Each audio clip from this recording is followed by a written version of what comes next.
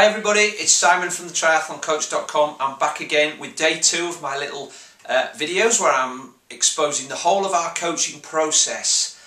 So yesterday I mentioned to you about how you go around selecting the right triathlon coach, and hopefully you've gone past that point and you've sent the questionnaire in. So the next thing we need to do is to contact you and schedule a call.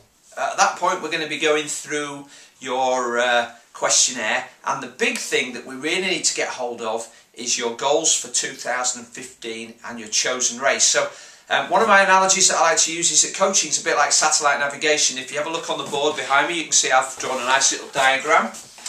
Coaching, satellite navigation. This is my satellite here. You can see the little eyes are looking down. So this is where you are now. You are here, you're at point A. Now you probably decided that you want to go to point B, so that could be qualification for Great Britain age group next year to go to Chicago. It could be doing your first Ironman. You might want to set a personal best. You might want to do something out of triathlon, but this is where you want to be. Now hopefully, as part of our questioning, we'll uncover the fact that this is a realistic goal. So finishing your first Ironman might be a realistic goal. Winning your age group in your very first Ironman and qualifying to race in Hawaii might not be a realistic goal, but that's something that coaches would negotiate with athletes to make sure that we were heading them towards something that was actually achievable. Now it doesn't mean that your eventual goal might not be achievable in the long term, but that might make it more than just a 1-year plan. Now, of course you could do all of this stuff yourself. You could train on your own.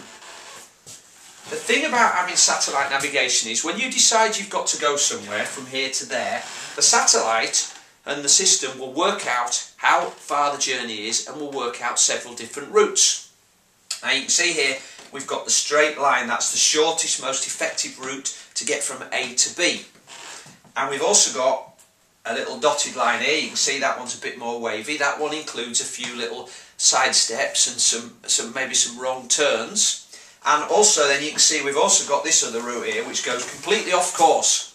And some athletes do end up going down there because they get sidetracked. They see a programme in a magazine or a race that they hadn't really thought of and think, oh, that sounds quite good. And that's fine if you just want to have a bit of fun and do whatever comes into your mind. But for somebody who is really focused on achieving the goal, you need to try to get from A to B as effectively as possible, and that might mean doing so by getting the right amount of training, making the right amount of progress to your goal, and doing so without being injured or ill or losing your job or losing your partner because you're not paying them any attention.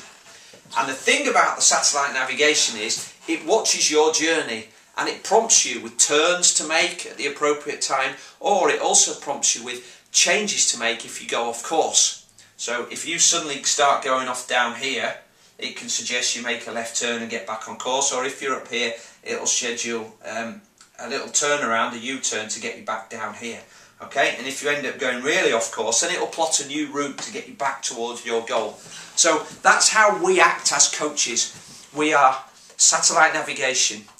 We will plot your route from A to B, but you're driving the car.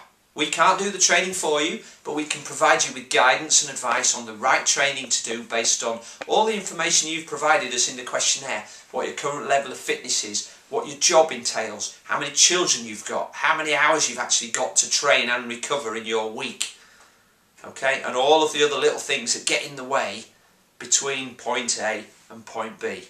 Okay, and all the time we're keeping a watch and tweaking your program as we go to make sure that you stay on track and get to point B as effectively as possible. So that's it. Coaching equals satellite navigation. That's today's little lesson, and tomorrow I'm going to show you how we build the program from scratch and give you all the directions to get you from A to B. So thanks for watching, and I'll see you again tomorrow.